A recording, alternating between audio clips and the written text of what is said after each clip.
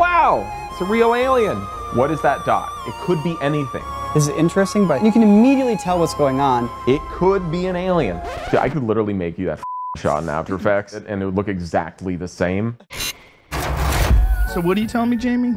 There's a UFO yesterday? Yeah. What does the U.S. government know about UFOs? Newly leaked video allegedly shows one of the U.S. Navy's stealth ships tracking an unknown object in the sky. There's stuff flying in our airspace. We don't know what it is. We need to find out. So a few months ago, the Pentagon released a series of UFO videos. We have footage of things flying. We don't know what they are, which everybody immediately turns into them saying, the Pentagon has alien footage. Yeah. UFOs is not aliens. UFO stands for unidentified flying object. I'm sure a bunch of people know that, but it's become synonymous with like flying saucers and aliens. What they did though is they were like, let's stop calling them UFOs, let's call them UAPs, unidentified aerial phenomenon. It's totally more accurate because sometimes like what you're filming isn't a physical object and it could be a trick of light or a shadow, and it like might not be something physical, but just the way a sensor or camera reacts to light. We wanted to take our visual effects artist eye and apply it to these videos because we spend a lot of time analyzing footage, analyzing pixels, trying to figure out what makes things look fake. A big part of our time is spent trying to replicate what an image looks like once it's passed through a lens and a camera. You know, that's what visual effects truly are. It's not just going, oh, does something look real? It's no, does this look like the image was captured with a real camera? I haven't seen any of these videos, and it's mostly just because I saw like a screenshot of one, I'm like, okay, same old thing, you know, here's a dot, you know, Mass Effect.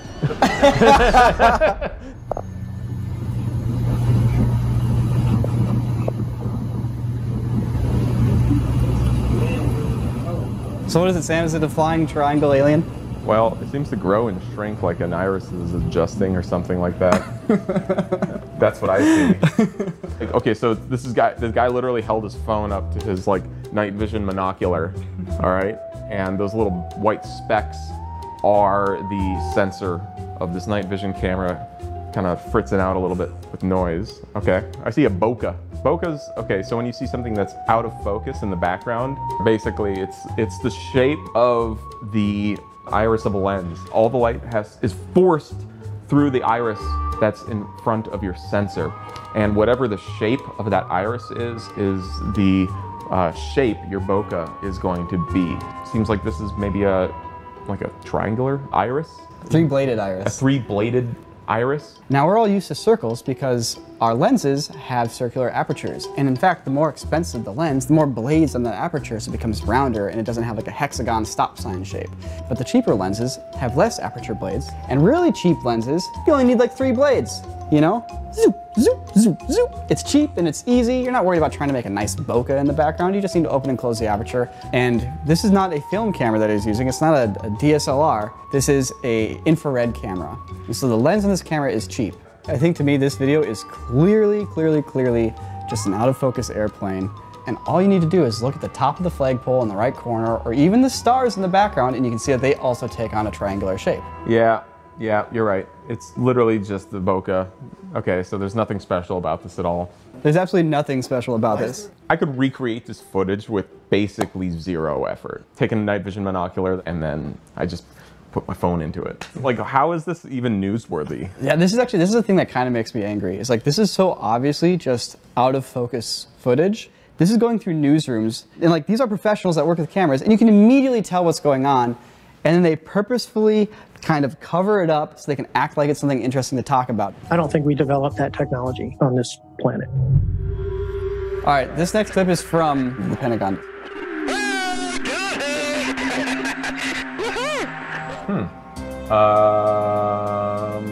There's something there. I think that's a physical object. I think it's a physical object too. So just a little bit of context, we're in an airplane. And the airplane is above the water, and it seems like whatever they're looking at is below them.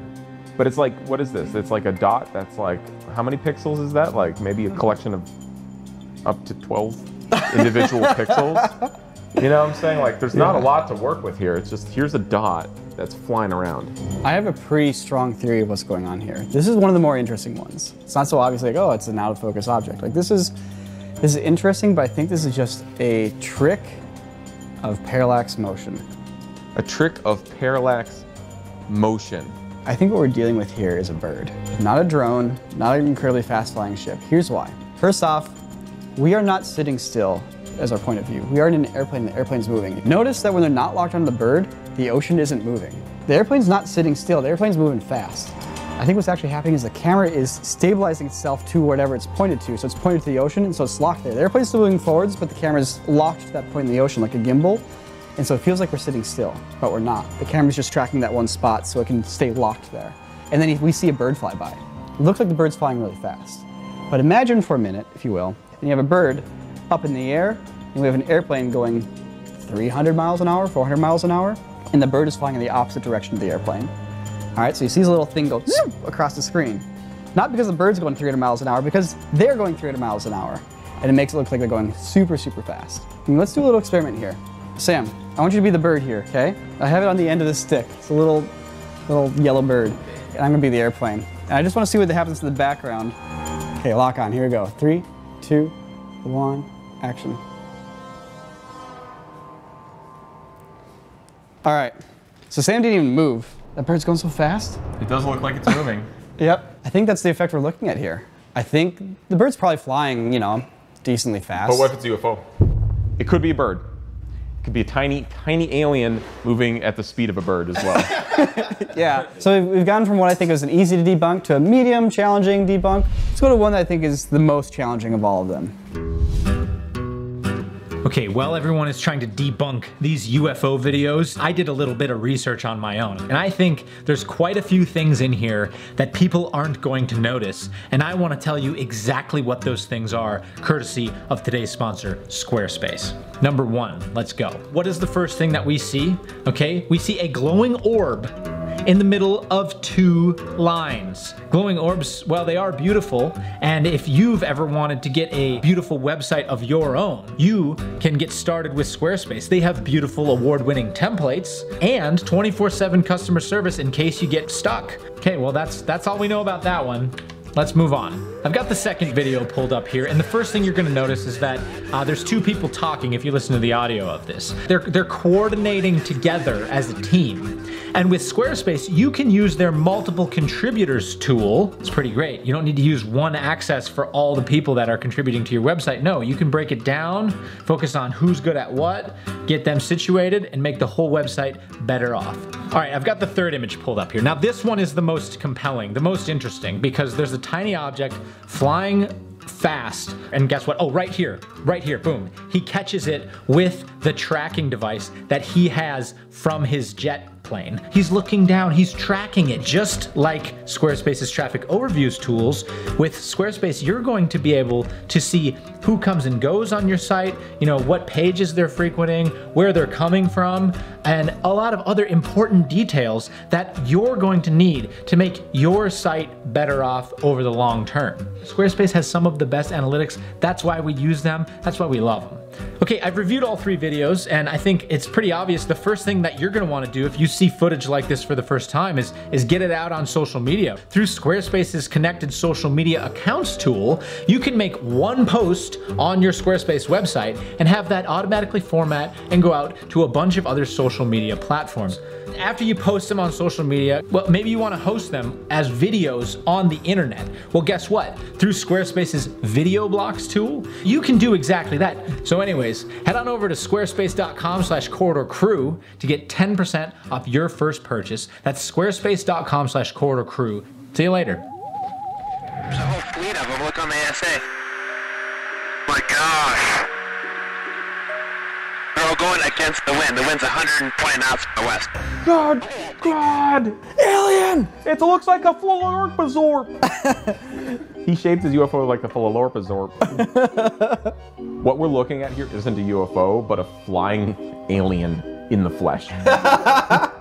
It does have a very UFO-like shape. But notice how it rotates. Each time the camera rotates, the orientation of the alien's body rotates. The shape that we see here changes as the camera's orientation changes, so its shape is defined by the camera. Whatever that is, it's not that shape, first off. This one is a challenging one. I think we're looking at 2 different things happening here. So this is a thermal camera. It's not just infrared, it's full on thermal. So it goes pretty far down to that infrared spectrum. I think we're looking at a lens flare, a heat lens flare. When people say lens flares, they probably think of that whole streak of like, you know, circles across the frame. I'm just talking about a literal flare. Bloom, it's a one single bright object in the center of frame, and what's giving it its shape is the shape of the bloom out around it. So it's just one bright object like this, and the way it blooms, I think, is giving it that oval shape. What's there in the distance is either an airplane or a mylar balloon reflecting the sun. And it's reflecting the sun directly into the camera lens here, and they're going, whoa, it's so hot and bright. When you use thermal cameras or cameras like this, they have a certain dynamic range. If something blows it out, so to speak, you get the halo effect. Like if something's super ultra bright, sometimes that will basically tell the sensor like, oh, it's too bright, and so it just displays black, but then the glow from it is still apparent. If you watch like UAV footage like I do, and you see like missiles blowing up buildings, right when that explosion goes off, it goes black and then back to white, because we're dealing with this effective dynamic range of what thermal cameras can handle. Also, this is probably another one of those situations where whatever that is in the sky, it's not moving the way it looks like it's moving, because we're now just doing the same parallax effect, except it's on the horizon lines. So once again, let's break this down. There is a small chance it's an alien. This is a UFO. It's an undefined. We don't know what that object is. It is technically a UFO. We don't know what they're filming. The flare is obscuring it. Okay, so wait, this is it? So far, like, I'm just seeing stuff that airplanes film, and it seems like it's going fast because the plane's moving. Yeah, there's one more. This is it. This is someone at the freaking Pentagon was like, how do I compress this? And then they bring in a media encoder and like, we're releasing on Twitter? Like, should I select Twitter? We got a blurry dot. Okay. So this is an airplane flying straight, filming something. It could, this is most likely an alien, actually. This is 100% an alien. Science can't explain this footage that you're seeing right here. It could be a vampire. Loch Ness Monster. Sasquatches can fly. Or it could be a ghost, a massive freaking high-speed ghost. He's like, I'm late to haunt this house. He's like, shit, they're moving in, go. Could be Santa Claus. Oh, could be, oh shit. Damn. Pentagon releases top secret leaked footage of Santa Claus. That would be newsworthy. I mean, this footage is devoid of information. Like, I could literally make you that shot in After Effects, and like, I could release it, and it would look exactly the same. Run it through about 1,000 filters, export it as an MP4 about 5 times, call it a day. Let's be honest. What is that dot? It could be anything, okay? It literally could be anything in the air. It could be an alien. We will never know. But unfortunately, it's more likely to be anything else other than an alien, you know? But once again, let's be honest, there is a very small percentage. There's a small, very, very, very small chance it could be an alien. There could be an alien behind that door right now. The chances are pretty much equal. I think the thing that everybody's really hyped about with this is that the Pentagon released it. Like, as in, like, the Pentagon went like, we have this footage, we can't identify what's in it. Here is footage of a UFO/UAP. And everyone went, footage of a UFO, as in footage of an alien? And the Pentagon went, no, it's footage of a UFO. Like, real footage of a UFO? It's like, yeah, it's real footage of a UFO, so it's footage of real aliens. And they're like, never mind. And then the news took it and throws a guy on there who goes, this could be an alien! And Sam's right. It could be an alien. There could also be an alien behind that door. In fact, maybe all of you watching this might be aliens right now, and I might be the only real person here. They're frickin' interdimensional invaders, okay? I'll just say it, make fun of me all you want. Here's a challenge. I would like to believe that aliens are real, but I think this video footage does absolutely nothing for the cause. If you know of alien footage that is more convincing than this, or have proof of aliens that might convince me that they're real, let us know in the comments below. Likewise, if any of you guys happen to be pilots that know what all these readouts on these screens mean, or any of you have other like really solid theories as to what we could be looking at here, not crazy wacky, like it could be a dragon theories, but at real life, like, oh, it was actually, if it was a drone, it would work like this. Like, I'd love to hear like some down-to-earth skeptic approaches to what we're looking at here also. So yeah, leave some comments down below. We'd love to engage with you in some discussions here. Thanks for watching, and don't forget to subscribe. Till next time. All right, let's do some lunch. Do it. Lunchtime. Just want to go to McDonald's here? McDonald's, yeah. All right, let's do it. Hey, you cut the camera, right, Nick? Yeah. Okay.